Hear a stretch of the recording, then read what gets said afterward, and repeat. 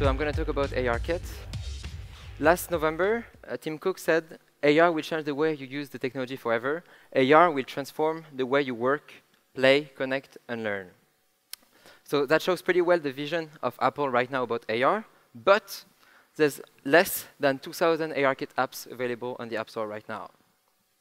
So right now, it's really the opportunity for us to start using ARKit and think about what we could do with AR glasses. So I made TweetReality, the first ARKit client for Twitter. So it looks like that. And I want to share with you guys today what I learned through this experience.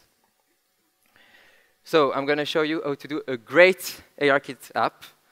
There are 4 ingredients to this ARKit app. The first one is about the ideas. Right now, we're seeing quite the same things all the time. We're seeing a lot of measuring apps. We're seeing some games. But we don't see a lot of breakthrough ideas. So I think the question to ask is, why does Apple do ARKit? The reason why they do it is because they want iOS developers to get into AR and think about the AR glasses. So the best way to think about a good AR idea is not to try to do something similar to what exists, but to think about what we would like to experience using AR glasses. Timing. Right now, there's everyday new AR apps that are released, a lot of new products. A few weeks ago, we saw the Magic Leap 1 that were released that are very promising. So it's the opportunity for us to be the first and to not be a follower and bring more users and attention to our apps. User experience, we all tried Pokemon Go, but why was it successful?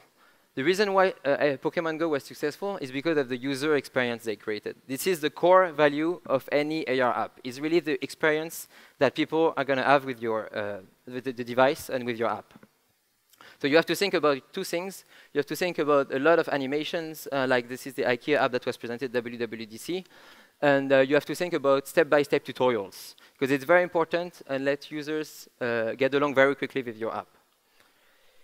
The fourth idea is the integration. Like right now, ARKit is still kind of gimmick, because it's not very convenient to use AR with your phone, because after quite a while, you're going to be tired to hold your phone. That's why there's not that many apps.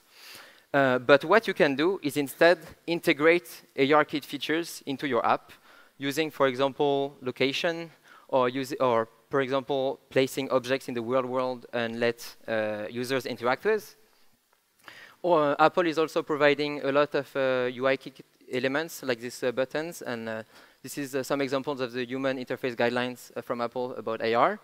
So you can get some inspiration from this to integrate it in your app, even if it's not an ARKit app.